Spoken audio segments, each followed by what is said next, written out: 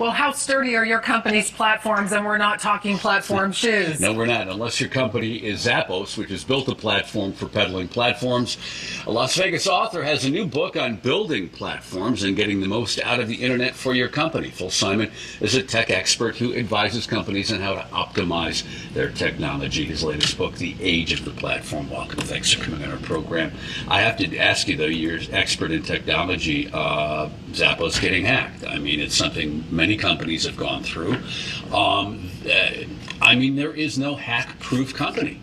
No. I mean, up to and including keeping your business totally offline. Someone could still break into a physical store. There could be a fire or the flood. There's no such thing as complete security.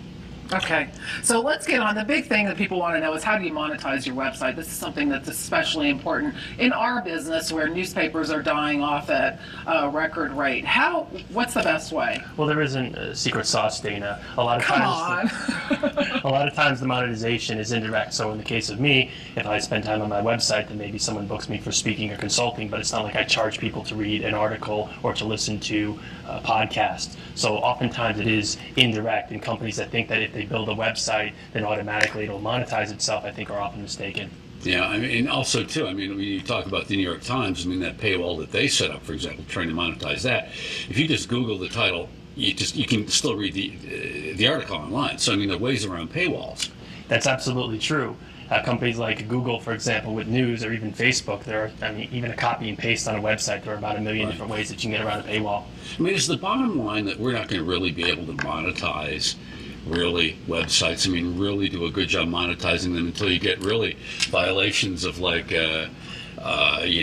rules, banning collaboration and that type of thing. I mean, well, not every website necessarily needs to be monetized. And if you think about the website as part of your overall business's platform, then maybe you don't need to directly monetize the website. Maybe you have other planks in your platform, as I talk about in the book. You talk about about having sticky products and services to keep people coming back. What does that mean? Yes, platforms by their nature are very addictive.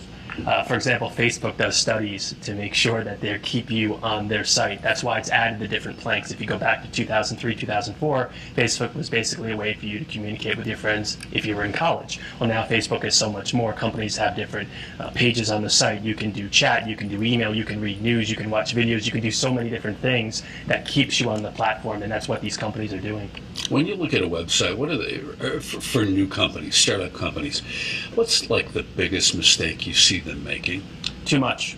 They try to cram everything on the front page, and they don't use images. If you're looking at a lot of discrete text links, I think that you're going to confuse people. You want to draw them in. People are going to look at a site within 3 to 5 seconds and decide if they want to stay there. Otherwise, they're going to bounce. That's why they call it a bounce rate. Most websites have bounce rates of 70 to 90% because they're not designed well. So target that on page, and kind of less is more to an extent. Yeah, learn from Steve Jobs. They seem to do well with a minimalist approach. Very interesting, and you talk about the Gang of Four, and we are out of time, but I recommend it. Interesting read. Thanks for being here. Thank you very much. Appreciate it. And that's all the time we have this week. That's right. In case you missed the story or want to watch past programs, check out our archive at vegasinc.com/TV. Thanks for joining us. We'll see you here next week on Vegas Inc. Take care.